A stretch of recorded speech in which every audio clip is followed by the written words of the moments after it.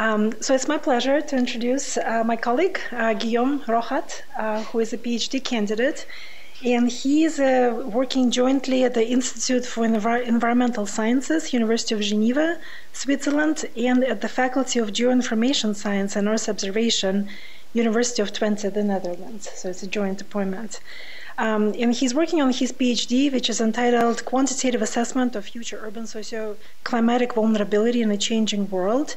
So he's been visiting us for about 6 months now, and he's here for about a year on the fellowship from the National Swiss Science Foundation. So he's been very productive over the last 6 months, working on socio-climatic and socioeconomic scenarios for Houston, and applying a lot of work that he's done for Europe in the American context. And I also should mention that just recently, Guillaume won the Best Publication Award from his university for the paper entitled Influence of Changes in Socioeconomic and Climatic Conditions on Future Heat-Related Health Challenges in Europe. So, welcome, Guillaume. Thank you.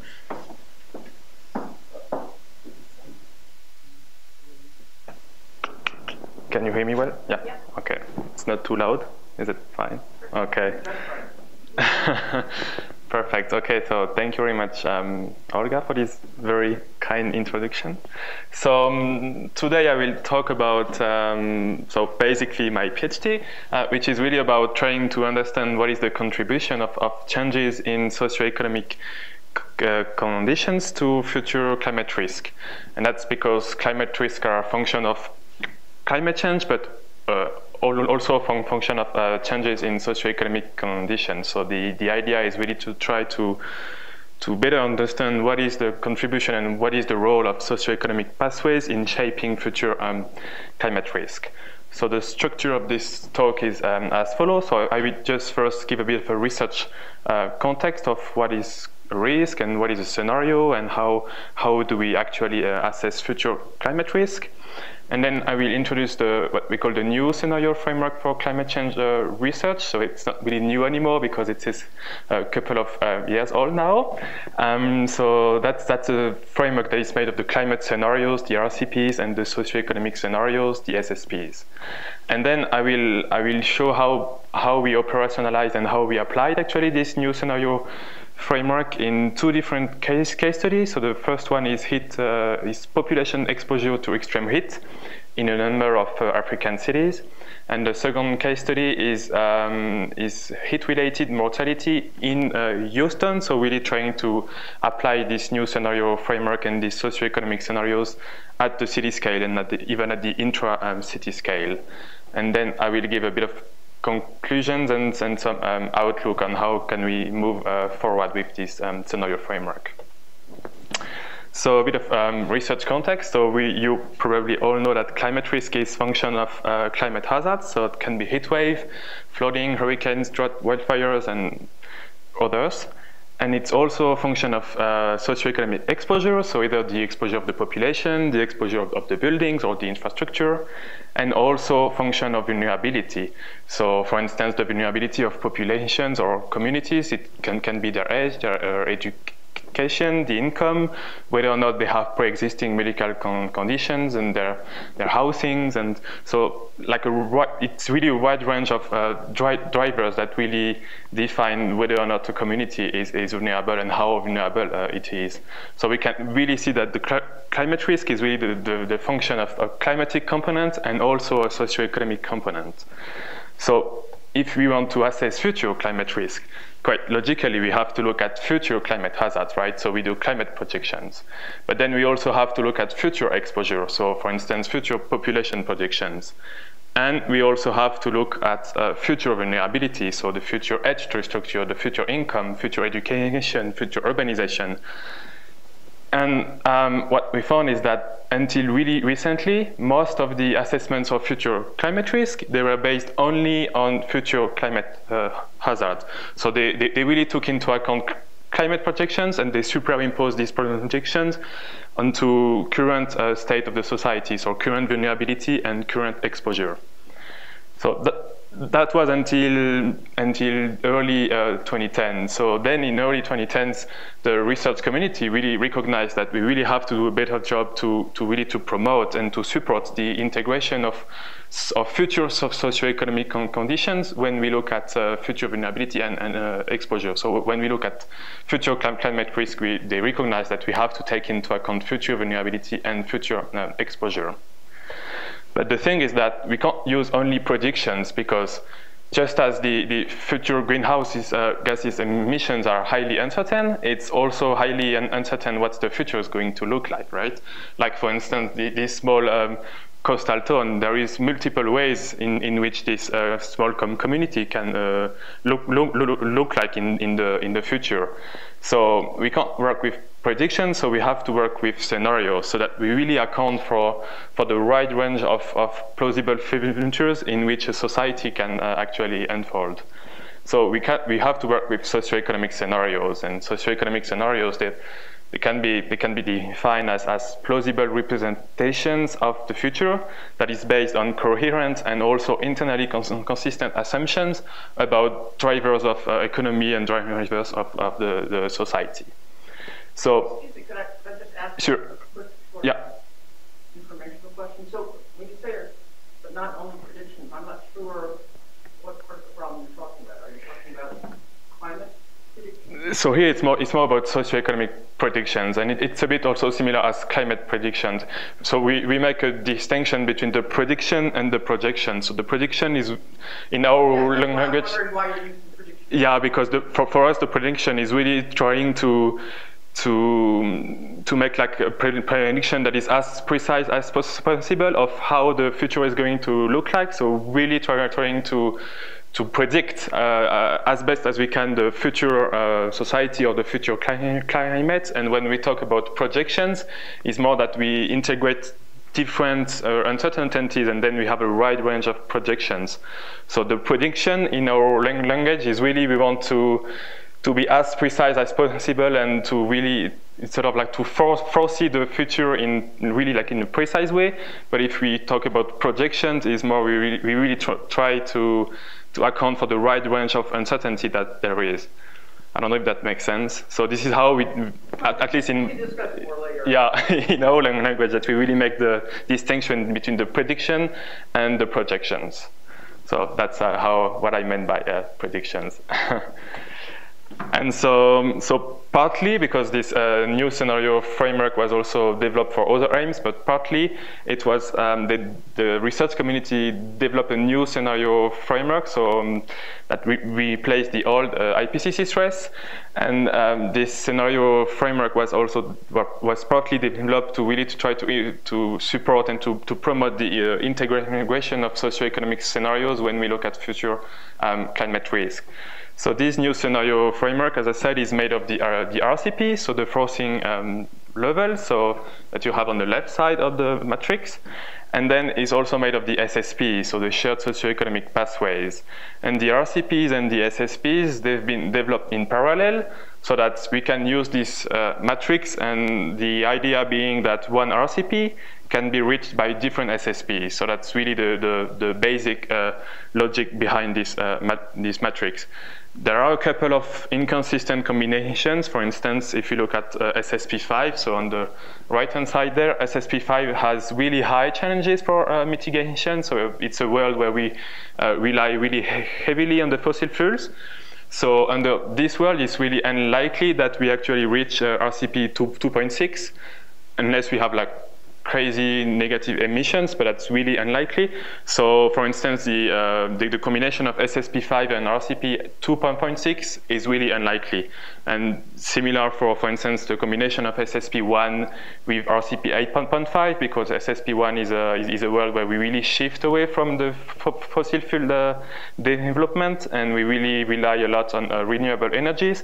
So it's not really likely that we reach like a high level of climate change. And this new scenario framework was developed and also was applied by two different communities. So the first one is the IAM, so Integrated Assessment Modeling Communities, where they really use these SSPs to project future energy use and supply as well, and land use and future emissions that they use for the semi-PSECs, and policy cost of different mitigation strategies. And also, it was really useful and really applied by the IAV community, so the Climate Impact Adaptation and Vulnerability community. And they really use this framework, and especially the SSPs, to explore future vulnerability and future exposure to a wide range of climate risk. And so today I will really focus only on this use of the framework by the IAV community, because I don't know enough about the use by the IAM community. The SSPs, so for those of you who are not really familiar with them, so they're really made of global narratives for each of the 5 SSPs, and they also come with a national scale quantification of these global trends for a couple of key indicators, such as the urbanization, the education, the age, and the population, and the GDP. Most of this work was done here at NCAR by Brian O'Neill and his team.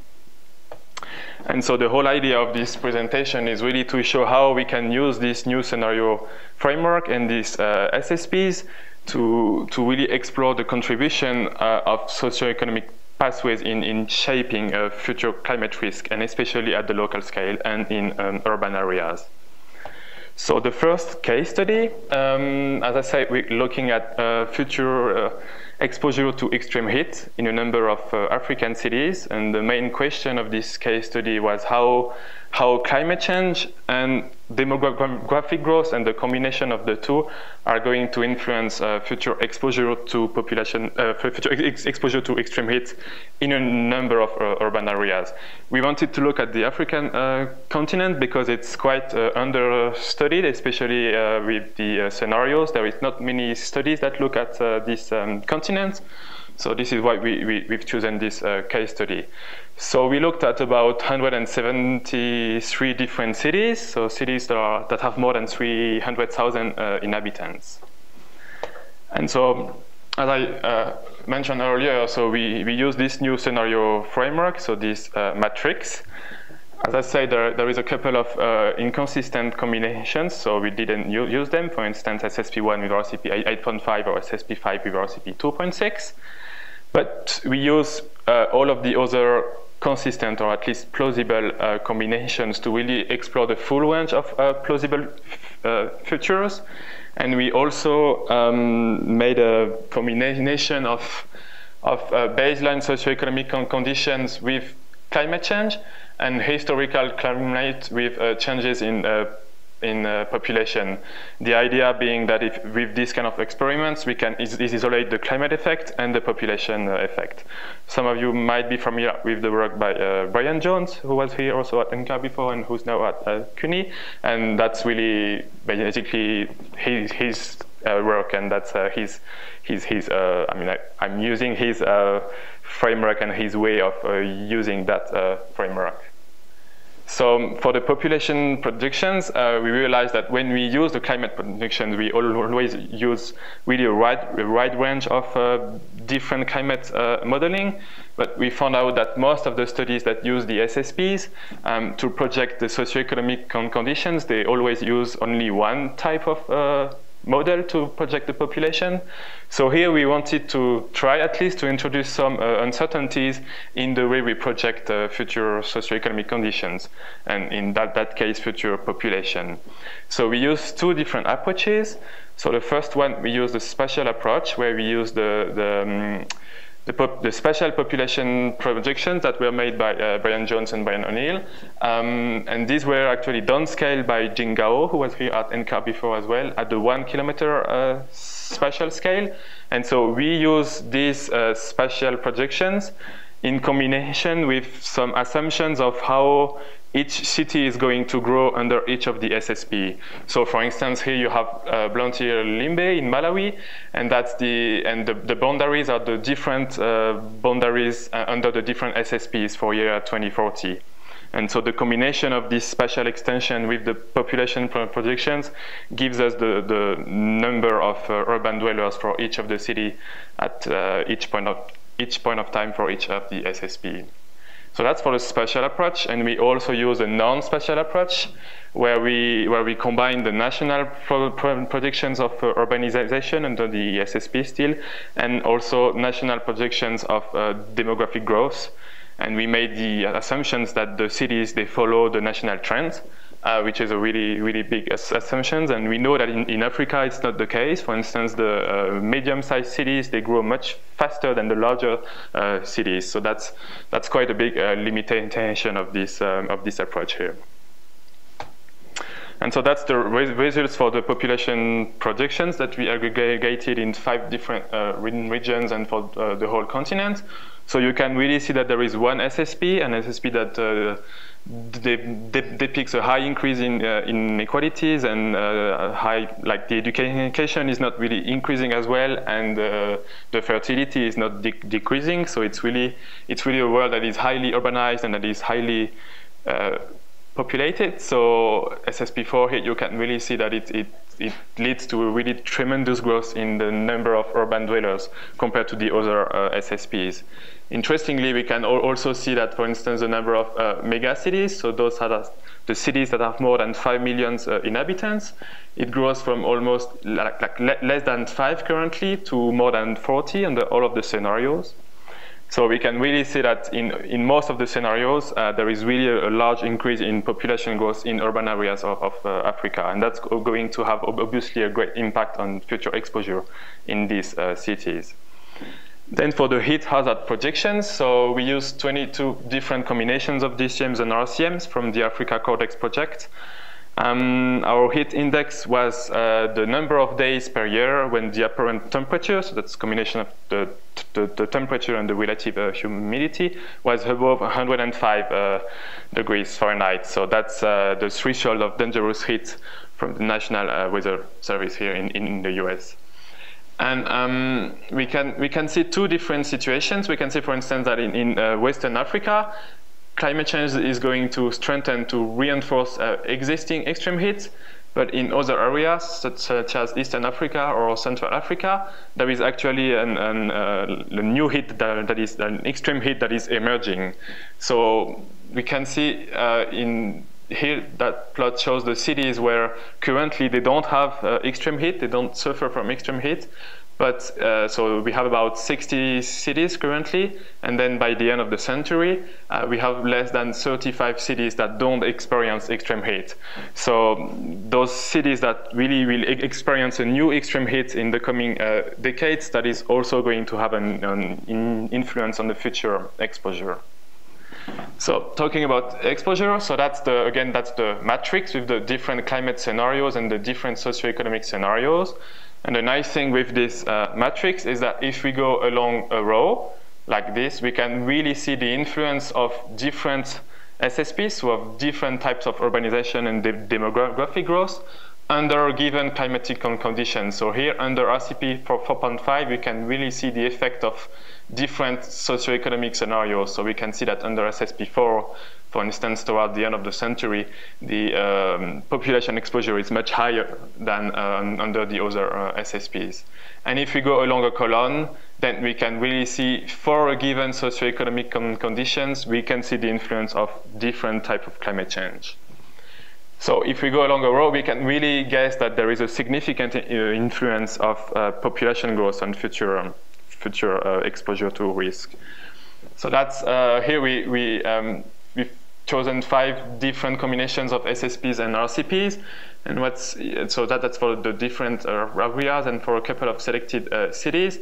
And for instance, we can see in Niamey or even in Dar es Salaam, if we are in a world where we are under SSP4 and RCP 8.5, we are at almost 10 billion person day.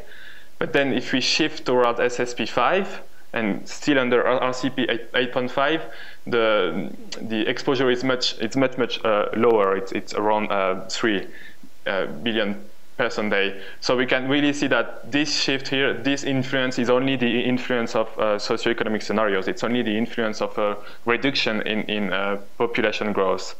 So based on that, we can, as I say, we can compute the population effect or the climate effect. So the population effect is the exposure that is when we compute the exposure based on historical climatic conditions, and the climate effect is when we compute exposure based on historical socioeconomic conditions. And we can see that in most of the regions, except Southern Africa, it's actually the population effect that drives exposure, as well as the interaction effect. So the interaction effect is places where both there is a new hit and also population growth at the same time. So the interaction of the two is this interaction effect. And interestingly, we can see that in some cities, for instance, in Niamey, in Niger, that the population effect is extremely high, and it's because it's a city that has already pretty high extreme heat, and the changes in socioeconomic conditions are much larger than the changes in climatic conditions. So the population effect is really high. And if we look at Dar es Salaam, the interaction effect is extremely high, and that's because it's a city that is currently doesn't experience extreme heat, but then in the future, the combination of new extreme heat and really high population growth, that together creates a really high interaction effect. So that's why we can see here interaction effect that is really high.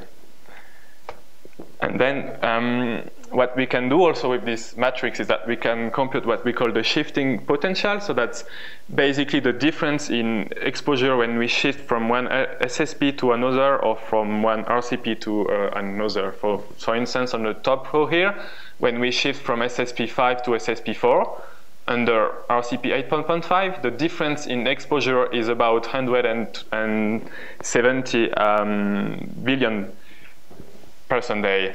And we can do the same when we shift under, for instance, our RCP 4.5 to RCP 8.5 under a given SSP, then we have also the shifting potential of the RCP. And what we can see from this figure is that the shifting potential of the SSP is as big as the shifting potential of the RCP. So that really tells us that the role of the SSP, so of the socioeconomic scenarios, in shaping future exposure here is really important. And what we can do, we can focus on the shifts that actually lead to avoided exposure, so to like a reduction in exposure.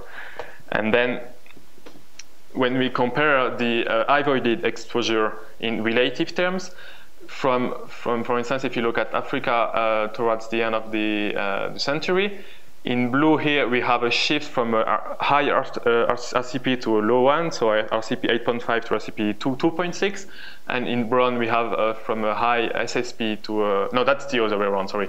And in brown that's the shift from high RCP to low RCP, and in blue that's a shift from a high SSP to a low SSP.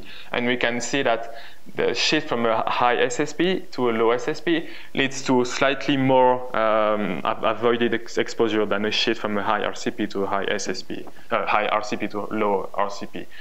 And that's pretty new in a sense that most of the studies that have used similar approach, most of them found that the climate effect, so the shift in RCP, was more influential than a shift in SSP. But in the case of African cities, it's the other way around. And that's mainly because African cities are the places in the world where population growth is pretty much the highest. So the population effect, so the influence of the demographic growth is extremely high in these areas. So this is why we see a very high effect of the population compared to the effect of climate. So some challenges that were associated with this study is that in Africa we don't have any record of mortality due to heat. So, for instance, that's the study by Gasparini, where that's pretty much the state of the art in terms of mortality-related, heat-related mortality, and we can see that all of the data that they collected, there is no single data set in Africa. So if we don't have records on mortality, we can't even draw some temperature mortality relationships, and we can't even also look at what are the drivers of vulnerability that leads to more or less mortality. So it's really tricky in this kind of data scarce environments to go further than just the population exposure. It's already cool to see the population exposure, but I think it would be also much more interesting to look at vulnerability in this kind of place and mortality. But so far, we can't really do this. And also, we really lack of data and understanding as well to account for the urban heat island under the different SSPs. And obviously, this really high growth in the cities are going to influence also the local climate. So it should be really, really cool and really interesting to look at how different SSPs are actually going to influence the local climate of each of the cities. So that's also maybe something for further research. So that's for the African case studies. And now we're going to move on the case study in Houston. So what's cool in Houston is that we have plenty of data sets, and thanks to a similar project that Olga led, we had a very good understanding of what are the drivers of vulnerability there, and what is the relationship between temperature, mortality, and vulnerability. So the main goal of the study here is really to provide spatially explicit estimates of future heat-related mortality in Houston, taking into account all of the uncertainties, so taking different combinations of climate and socioeconomic scenarios, and then use also the scenario framework to try to determine which are or which is the main driver of mortality in Houston, of future mortality. So is it climate change, is it the increase in vulnerability, or is it the increase in population, or the urbanization? So thanks to the scenario framework, we can actually answer these questions. So the modeling framework for this study is a bit different than for the African studies, and it's a bit more complex. So first of all, we start with a model of heat-related mortality. So that was developed by Matt Heaton here at NCAR, also within the similar project. So it tells us a relationship between the daily minimum temperature and drivers of vulnerability and population. So the drivers of vulnerability are the social isolation, the race and ethnicity, and the prevalence of AC, the age, so the elderly and the young, and the poverty. And then because we want to look now at future projections using the scenario matrix, so we have to take into account climate scenarios. So we use the RCP, and we use also the North American Codex, the simulations that were made within this project. And we couple them with urban climate model, so ALDAS. And then for the socioeconomic side, that's slightly more complicated because we have the global SSPs, but the global SSPs, the global socioeconomic development trends. So they don't really tell us what's going to happen in Boulder or in Houston.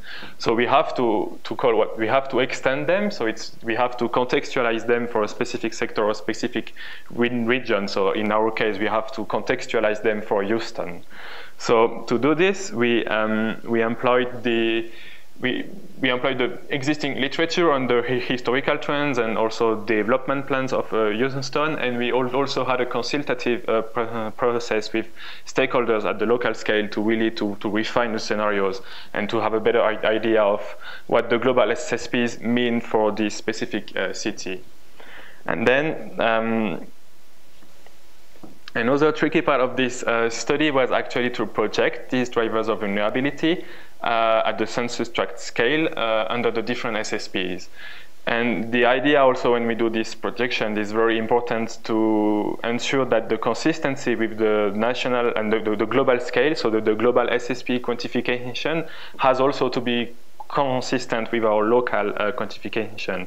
So to do this, we also employ the national projections under the different SSPs as sort of boundary conditions for our local projections. And as I mentioned before also, it should be very interesting to look at how different SSPs actually influence the local climatic conditions. So we also projected future land use under the different SSPs, and then these SSP projections of land use were fed into the urban climate model to really try to see how different types of socioeconomic development are going to influence the local climatic conditions, and in our case, the local daily minimum temperature. So based on this framework, we could also conduct a number of experiments to try to isolate these different contributors of mortality. So we did experiments when we look only at future climate, so that's the climate effect. When we look only at future vulnerability, so that's the vulnerability effect. And you do the same for the population and the urbanization. And we also look at different combinations. And at the end, we also obviously look at the integrated assessments when we look at the projections for all of the drivers of mortality. So the first results for vulnerability, that's only for a couple of drivers of vulnerability here. You can see that there are some differences between the SSPs, although there are some also trends that are very similar. For instance, the number of households that don't have AC, it's decreasing under all of the scenarios because all of the new buildings have AC now. And the poverty, it's decreasing under certain scenarios, but under some of the other scenarios, it's still pretty high. So we can also see when we look at the greater Houston here, we can see that for that's for the population and the poverty, there are some significant difference between the different scenarios. So that's going to have an influence, obviously, on future mortality. And then when we look at land use and climate change, so first the land use, we had pretty different assumptions under the different SSPs in terms of how the city is going to grow and how the city is going to expand. So for instance, under SSP1, we assume a very compact and a very dense city. So you can see that the sprawl is not that high, so that's the urban fraction here. And for instance, under SSP5, we assume a very sprawling city, so you can really see that the city is really expanding in all of the currently rural areas, and you can also see in the terms of the composition of the city that under this scenario it's a lot of low density urban areas, and under this same scenario we have a lot of high density urban areas. So that's going to have obviously an impact on the urban heat island. So here we have the current situation for the daily minimum temperature, and if we go along the road there, we have the sole influence of changes in urbanization. So you can see that under SSP1, the urban heat island is quite lower than under, for instance, SSP5, where we assume a very sprawling city. But if we go along the column, so that's RCP 4.5 and RCP 8.5, we can really see that climate change has a much bigger influence on the local temperature than the urban heat island. But still, under SSP5, it still has a quite significant influence on the local temperature. And here, that's the difference in temperature that is due only to urbanization. And you can see that under SSP5, there are some areas, especially around the city, where the urban heat island is actually expanding. And so these are areas that are much warmer due to the UHI. So then what we do is that we combine these climate predictions with the projections of vulnerability and population into the heat-related mortality model. And that gives us the mortality projections. So if we were to look only at climate change, like we were doing a couple of years ago, we would say that the excess in mortality is about 200% here. But then if we are to integrate changes in vulnerability and changes in population, the excess in mortality is more about 15 to 25,000%. I have to say here that we look at non-accidental mortality during summer. So that's why these numbers are pretty big, because it's not only heat-related mortality, it's a non-accidental mortality that happens during the summer. So that is supposedly linked to the heat, but that's not only heat-related mortality. So this is why these are pretty huge numbers. So we can really see that the changes in socioeconomic conditions, so the changes in vulnerability and in population, leads to approximately 60 times more excess in mortality than changes in climatic conditions. So we could even say that the climate change in that case is almost non-significant. And when we look at the dominant effects, so we want to know whether it's the climate effect, the interaction, population, urbanization, or vulnerability effect.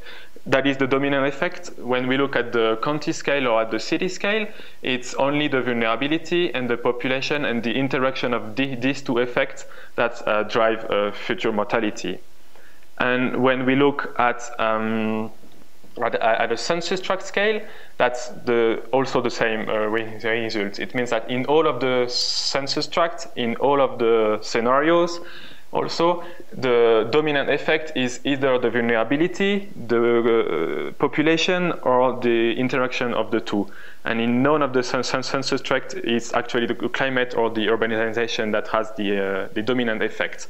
So that really tells us that when we look at vulnerability and when we look at mortality in Houston, it's really changes in vulnerability, changes in socioeconomic conditions that have the highest and the dominant effect on future mortality. So that's what I just said.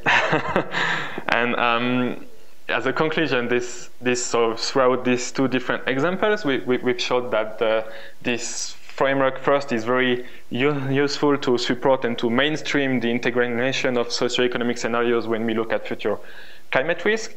And we've showed that with these two examples that that future socioeconomic conditions are really going to have a great influence of future climate risk. So it's really important to integrate these scenarios. And then what's really useful also with this scenario matrix is that we can explore really a multiple range of future because we have different combinations of climatic and socioeconomic conditions. And also it's very useful to disentangle and to really explore individually the contribution of each of the effects of future climate risk. So the population, the climate vulnerability, urbanization, and climate. And finally, we also have to be a bit careful with the findings here because that really applies only for Houston and only for the heat-related mortality model that we have. We know that this model gives a pretty important weight to the socioeconomic part and a pretty low weight to the climatic part. So that also might explain why the changes in socioeconomic conditions have so much influence compared to the changes in climatic conditions. So we really have to apply this framework to a lot of different case studies and a lot of the different mortality models to really have a better idea of really how much the changes in socioeconomic conditions contribute to future climate risk in urban areas. So a few outlooks. So first of all, the policy implications of this kind of study can be a bit tricky. For instance, when we look only at climate change, it's often pretty easy and pretty straightforward because we just have to basically say that we have to reduce the emissions so that it reduces risk. But for the socioeconomic component, it can be a bit more tricky. That's, for instance, a quote from one of the reviewer of the paper on the African city, and he asked, are the authors suggesting that we should develop policies to increase mortality rates, right? Because then it decreases exposure. Sure, but so we really have to, I think, to be really careful when we have this kind of study, because mainstreaming population policies, either in the adaptation or in the mitigation strategies, that can be quite controversial. And also for the study on Houston, we found that SSP5, so it's a scenario that is heavily based on fossil fuel development, really a lack of environmental concerns, and that's the scenario that leads to the lowest mortalities, because it's a scenario where we have a cheap access to AC, we have a decrease in inequalities, and we have a high immigration from the Hispanic community that lowers the aging, so it lowers the vulnerability. So with this kind of finding, we also have to be a bit careful on how we communicate this kind of findings to the local stakeholders. And then to finish, some opportunities. One of the main ideas also of this framework and of using these frameworks in a number of different case studies is that if we always use the same SSPs, then we have a sort of like a common ground, so we can pretty much do a meta-analysis of all of the studies that use the SSPs to assess future climate risk in different settings for different risk in different regions, and then we can really aggregate all of these studies together. So for instance, so far we've collected more than 100 different studies that use the RCP and the SSPs, and the idea is really to combine them and then to draw a much broader picture of what is the influence of different socioeconomic pathways. We really looking at a broader scale with all of the individual case studies. So that's really one of the added value of using a common framework with a common scenarios, is that we can merge and gather the results in a sort of meta-analysis afterwards. And then the scenario matrix can also be used to assess the efficiency of the adaptation options. So that's when we add here a third how do you call it? Axis to the matrix, and we can have different, as we have the different socioeconomic scenarios, we can have different scenarios of adaptation, and we can really see how these different scenarios of adaptation actually play out under different combinations of socioeconomic and climatic conditions. So that's something that we started to see recently in the literature, but there is not many studies that look at this adaptation under the different SSPs. And finally, when we did the review of these existing studies, we found that some fields are a bit left unstudied. So, for instance, the climate-induced migration, or the conflicts, or the air pollution, or the vector-borne diseases.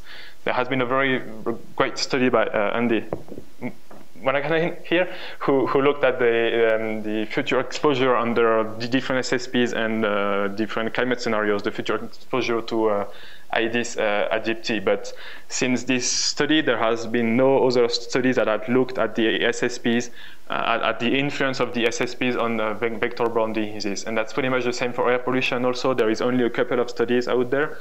And so I think that for these two climate risk, there might be very interesting research to do, and perhaps some collaboration as well here within NCAR. So with that, I'd like to thank you very much for your attention, and if you have any questions, just feel free. Thank you.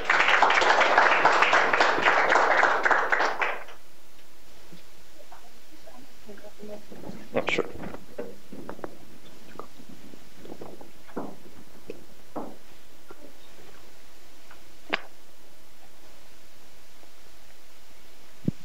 Thanks. That was a fire hose of information. That was a really nice talk.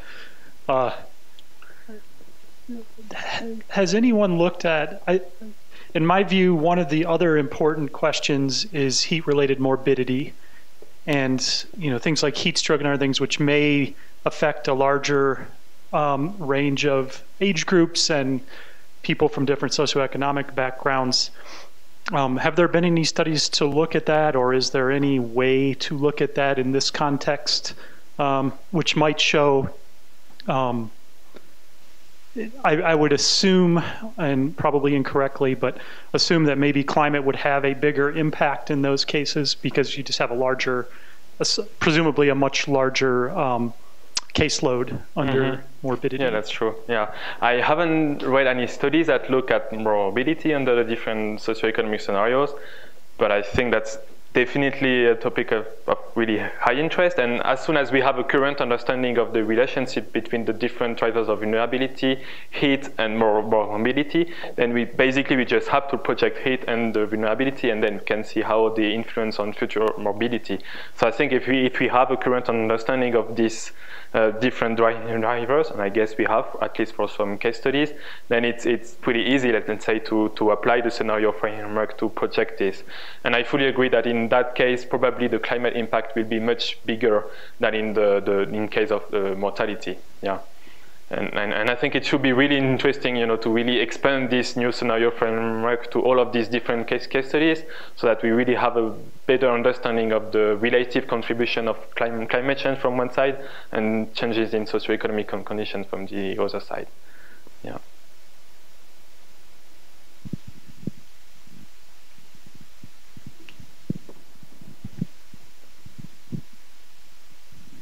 I think so. It's a really interesting talk. If you could go back to the slide for the Houston study where you're looking at the changes in mortality with the maps. I think that was it. Okay. I was kind of struck by the enormous increase in mortality under each of the SSP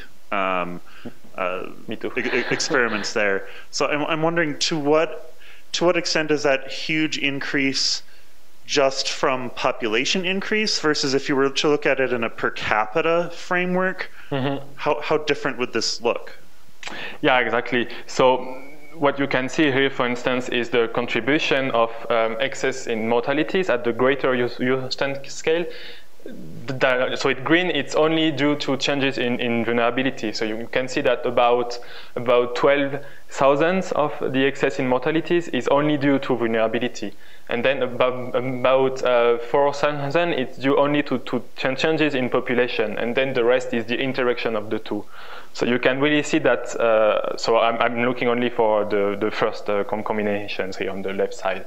So you can really see that at least at the greater Houston scale, it's really changes in vulnerability that have more influence than changes in population. And for instance, then here you have, and for each of the census tract, you can also see what is the dominant effect. So for instance, if you look on the far right side, it's SSP5, so the vulnerability is pretty low in this scenario, but the population growth is really high. And so you can see that for lots of the census tract, the dominant effect is actually population, and it's not vulnerability. But at the greater Houston scale, at least two-thirds of the excess in mortality is due to changes in vulnerability only, which is very surprising, I know, but that's mainly also because of the aging that is really, tremendous in Houston, and the heat-related mortality model that we have gives also a very, very high weight to aging, around 3 to 10 times more than all of the other drivers of vulnerability. So that's also why.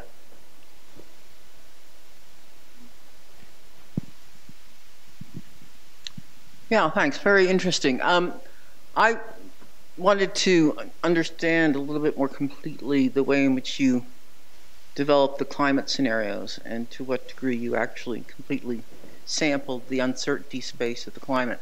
So you said that you used NA Cortex. So I'm interested in,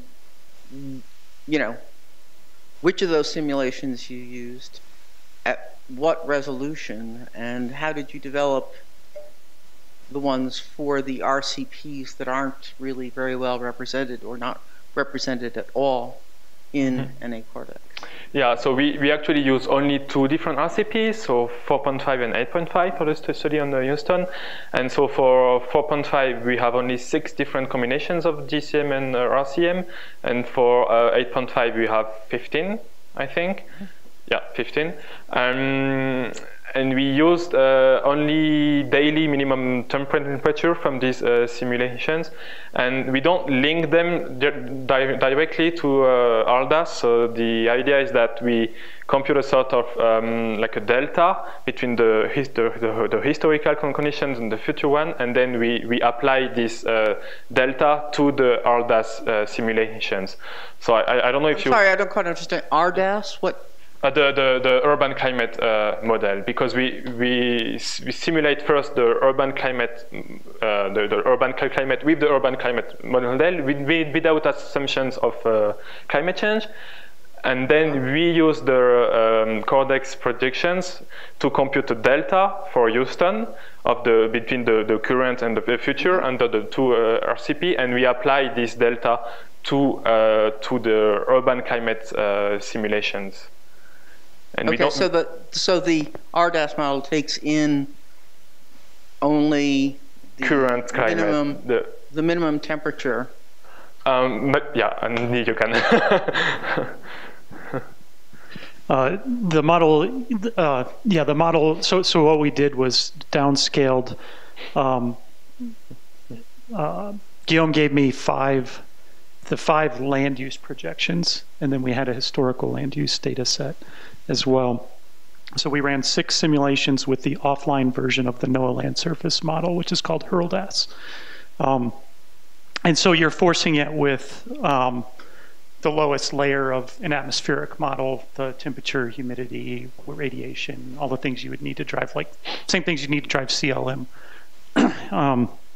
And you're solving for the energy balance. So you're essentially, what you're doing is, these simulations we forced with a data set called NLDAS, which is a 1/8 degree atmospheric data set over the US that's used to force a lot of land surface models.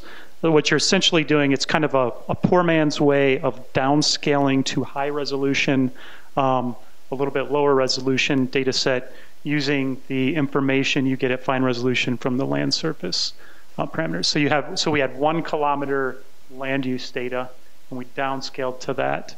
We downscaled a lower resolution atmospheric data set to 1 kilometer using land use data, and then backing out what the near surface temperature and humidity would be from that. So we had done that in the original HRLDAS, or the original SIMMER project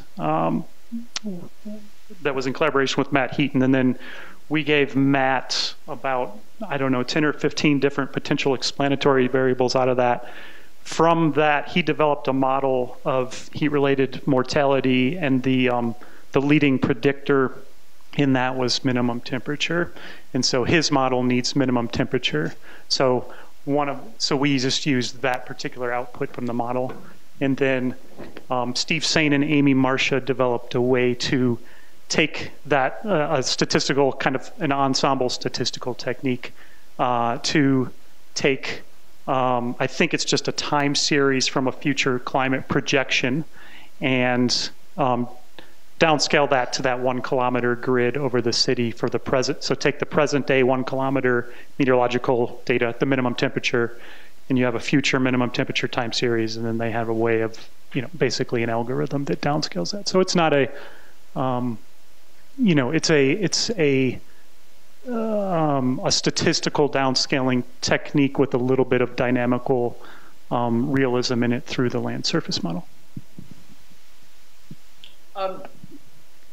Okay, I don't want to take up all this time, but I kind of lost where the NA-Cortex simulations fit into all of this. You take that time series, yeah, that's a good question. So you take a future time series from each. You take the time series of minimum temperature over Houston for any of those ensembles of simulations, and downscale it onto the 6 historical simulations for Houston, each with a different land use scenario.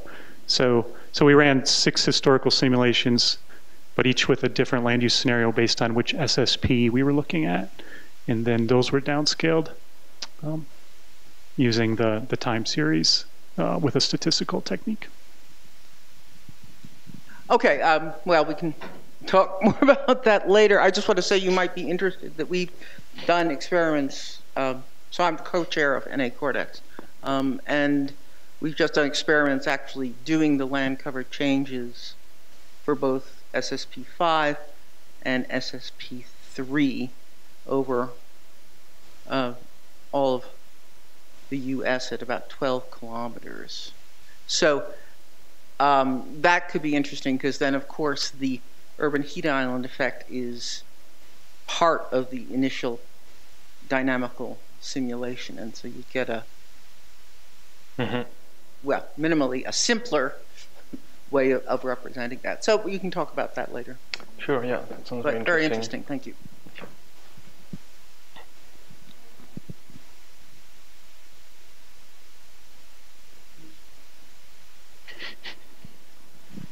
So I'll echo the other commenters that I found this fascinating. It was a great talk. And I was going to editorialize a little bit on something, but I'll forgo that. The question I have for you is, some of your results, I said, okay, intuitively that makes sense, but some of them I found a little surprising. So as you were working through this, what surprised you? Okay, well, it's a pretty large question. So I was really surprised by the influence of changes in vulnerability for the Houston case studies and how almost insignificant are the changes in climatic conditions. But then when I try to understand a bit deeper the heat-related mortality model, then I really found out that in this model, the changes in climatic conditions don't have a very important weight compared to the changes in vulnerability, and also changes in vulnerability. The weight of aging is really important in that model, and aging is one of the drivers of vulnerability that changes the most. So basically, aging is also responsible for most of these changes in the excess of mortalities. And what's a bit not annoying, but with this kind of approach, is that we used current relationships between heat and mortality and drivers of vulnerability. So for instance, we say that an increase in 1% of the percentage of elderly in a given census tract is going to increase mortality by 5.6%. So that's for the current, because Matt, he used the data set from the 10 years ago. But in 2050, it might be that this relationship between the increase in elderly and the increase in mortality is completely different. So that's also one of the main limitations of this kind of approach, is that we predict assuming the historical relationships between these drivers. And it might be that in 2050, changes in 1% of elderly is only going to increase mortality by 0.5%. We don't know that. So it might be also that these relationships changes in the future. So we really have to be very cautious with the findings that we have here, I guess. Okay, we'll take one more question. Claudia, did you hear? I'm really focusing on the climate side of this, and it seems to me that in both case studies you're looking at places where both current temperature and projected temperature is going to change less than other places, for example, in the high latitudes. Mm-hmm. And so I was wondering, but then of course in the high latitude, vulnerability is less because they are usually richer places and more developed. So it's kind of a catch-22 here, where to see something really interesting coming out, you should find a place where both climate changes a lot, mm-hmm. and then population and vulnerabilities change a lot across the SSPs, and I cannot really think of one. Yeah. But maybe the problem is, the issues that we're always looking at heat, and so I was trying to think, what is the other climate hazard mm-hmm. that may change a lot in places like the global south, Is it floods? Is it, I don't know. It's definitely not snow. But so I'm just putting that out there, that maybe, it would be interesting to think of an application where both climate and population or socioeconomic drivers change a lot. That's true, yeah. And we had a couple of studies. So in the meta-analysis that we are doing, there are also studies in the global south, and where they look at drought, and they also account for vulnerability. And there they really find that changes in climatic conditions really outweigh and really are much more important than the changes in vulnerability, because the magnitude of change in drought is much broader than the magnitude of change in vulnerability. Yeah. So I guess it really depends case by case, and that's why I think it's also quite important to do like a meta-analysis of all of the studies down there, to really give a broader understanding of what is the real contribution of changes in socioeconomic conditions to future climate risk. Because obviously it's not going to be as extreme as in the Houston case study, I can imagine. So yeah, that's a very, very good point, yeah. It's really interesting and kind of sad to thinking of what happened at NCAR. Oh, yeah.